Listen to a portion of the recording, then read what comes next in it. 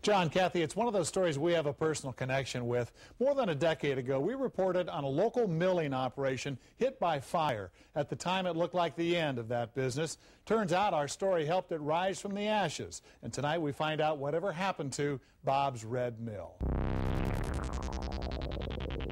It had become an institution, an old-world milling operation customers loved and which supplied most of the Northwest's whole grain products. But 12 years ago, an arson-caused fire ground things to a halt, and owner Bob Moore told us he was ready to call it quits. We really have crisscrossed between Chuck and the whole thing, and I don't know.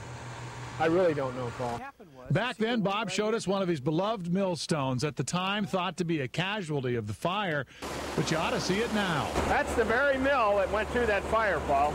Amazingly, grain had spilled over the millstone, saving it from the flames, and today in Milwaukee, it runs 24 hours at Bob's Red Mill Natural Foods. Turns out, after he watched our original news story on the loss of his business, Bob realized he had to start over. The mill was really a part of the community, and it needs to remain that way, and I couldn't help it. I stayed with it. And it's paid off. Bob's Red Mill is now the nation's largest producer of stone-ground whole grain foods. And Bob Moore, who got into this out of his love of machinery and his wife Charlie's passion for whole grains, now manufactures mills for use by bakeries.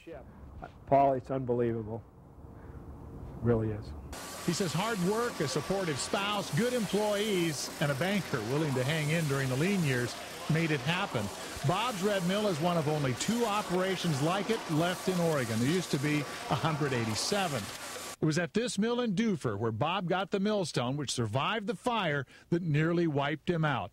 And at this very moment, it's happily grinding away. This is a classic story of how America works when everything works right. The bottom line on why Bob's Red Mill does so well: diversity. The company, which almost died, now offers 400 products to its customers, and not even the biggest mills do that. If there's a story or person you've always wondered whatever happened to, let us know. Email me here at the station. The address is paul.l@katu.com. Tomorrow, whatever happened to the dog dumped out of a moving car during a police chase in Vancouver? Kathy, John?